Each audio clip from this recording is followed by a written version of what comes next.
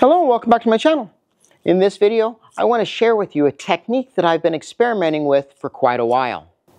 At home, I have a 100-watt Cam5 CO2 laser cutter.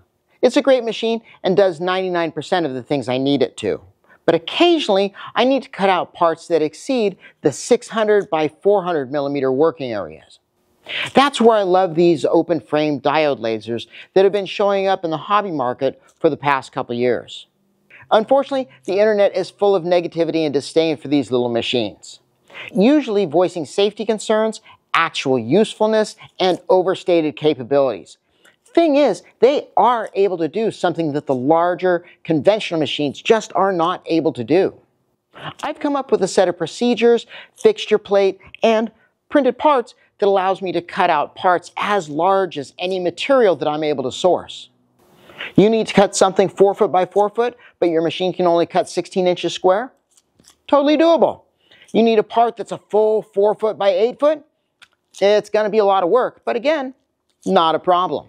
I'm able to accomplish this by manually indexing the machine on the material being cut. I use a piece of 1.5 inch wide flat bar that has a series of holes spaced at 380 millimeters. I could have spaced them closer to 400, but most of the parts I engrave or cut are divisible by 15 inches. This setup also requires a set of 4 3D printed cones that slip over the rubber feet of the machine. The feet and cones are threaded into the holes closest to the control panel on both the front and rear set of mounting points. If I'm working on an engraving project, which most of these projects are, I start by prepping the artwork using, of all things, Windows Paint. First step is to crop the OD of your image to some multiple of 380 pixels. This image has an OD of 1140 by 760. This makes 6 panels of 380 square. 3 across, 2 high. I carefully crop the image into panels 380 by 380 and save as each panel with a number that correlates to the position of that panel within the artwork as a whole. Once that's done, I open up Lightburn and draw a 380 millimeter reference square with the center being at 195 over and 195 up. This makes it so that the image is going to be 5 millimeters over and up from machine home. I do this so I don't run into any issues with the software by accidentally bumping into the machine limit switches. Now that I have Lightburn set up and artwork that's all sectioned up, it's time to establish the layout points on the piece of wood that I'm going to be burning the image onto. I start this process by marking out the center of the engraving. This image will end up 30 by 45. My material happens to be 32 by 48, so I have 1 inch by 1.5 inches all the way around. I start by marking the short axis of my workpiece with some 2-inch wide blue painter's tape.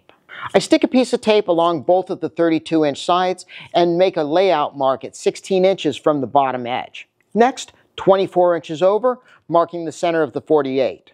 The piece of tape for the center needs to be at least 14 inches long, so I can make a mark at the center of the workpiece and also 7.5 inches left of center.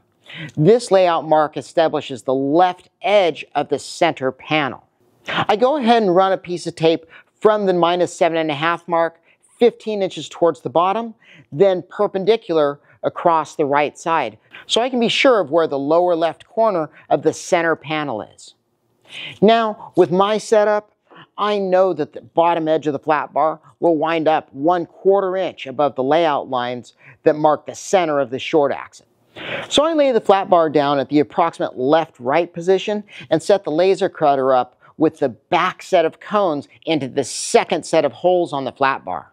Next, I power on, home the machine, and scoot the machine left and right until the center of the laser module lines up with the center of the perpendicular layout line of the center panel. If you need to be exact on the placement of the image, you actually want the center of the laser module to be 5 millimeters to the left of that line. And if you aren't feeling super confident on your numbers, use the frame feature in Lightburn to figure out where you need to put the tape so you can cut a scratch pass so you can be absolutely sure of the position of the bottom of the center panel.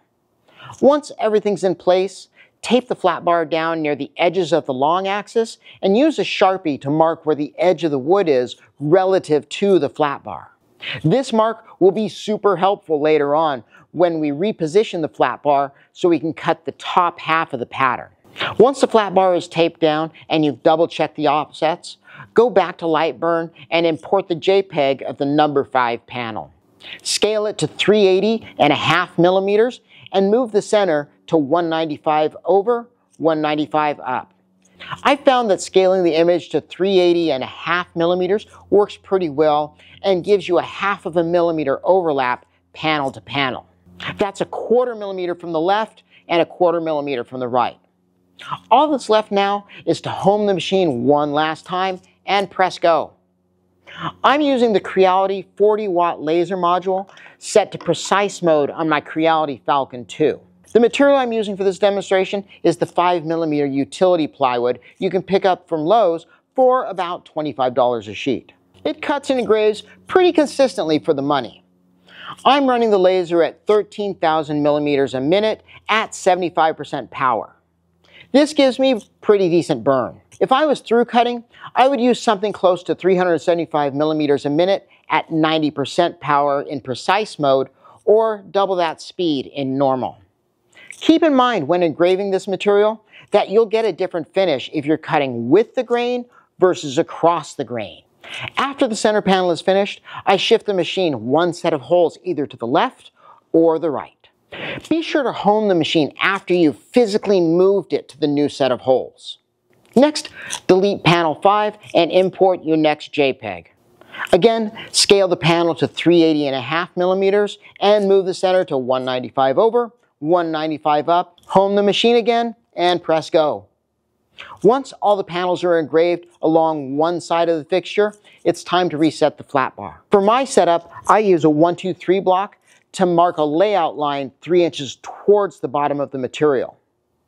Go ahead and mark this position on the blue tape and move the flat bar down to where it's a little over 1/8 of an inch off that line. The real number for my setup is 2.85 down or 150 thousandths up from the new layout line.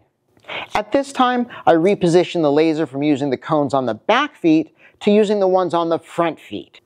Next, I make sure that I haven't shifted the flat bar left or right from when I scooted it 3 inches towards me.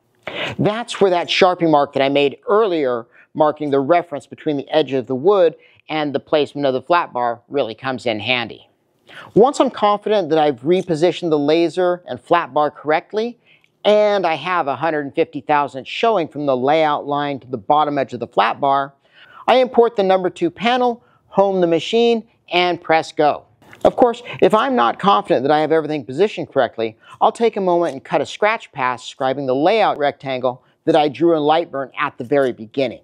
I'll set it up to cut somewhere around 10,000 millimeters a minute at 15 to 20% power, just to make sure that everything lines up. Once the number 2 panel's finished, move the cutter to number 1 position, cut that panel, then the number 3 position, cut that panel.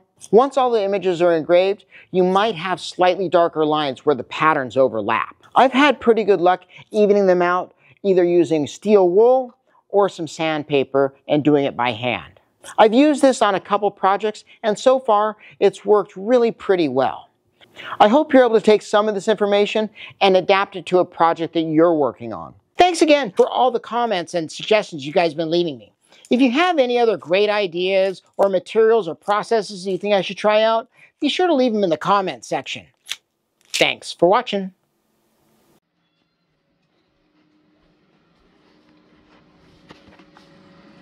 Where are you coming? Come on.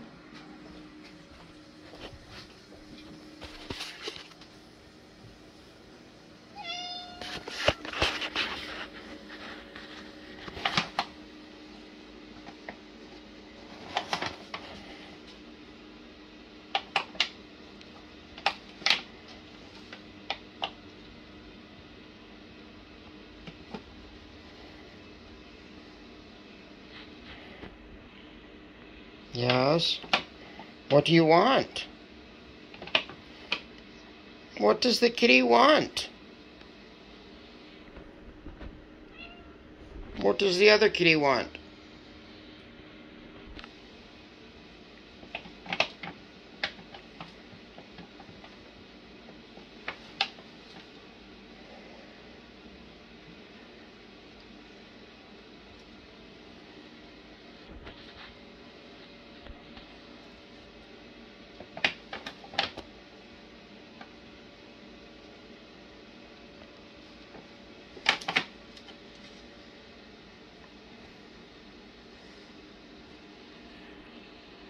What?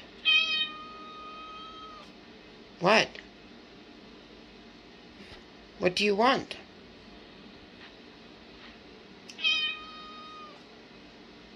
Meow?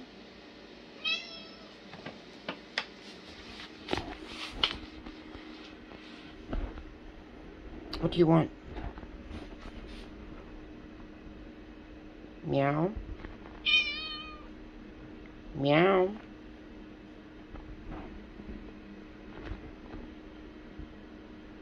Meow? Meow? Meow?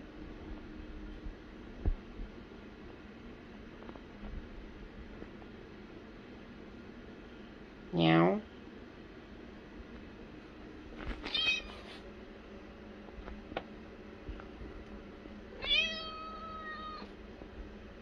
Meow?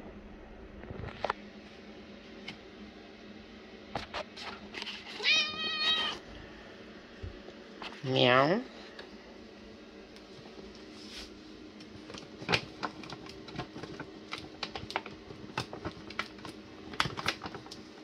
Are you gonna help me?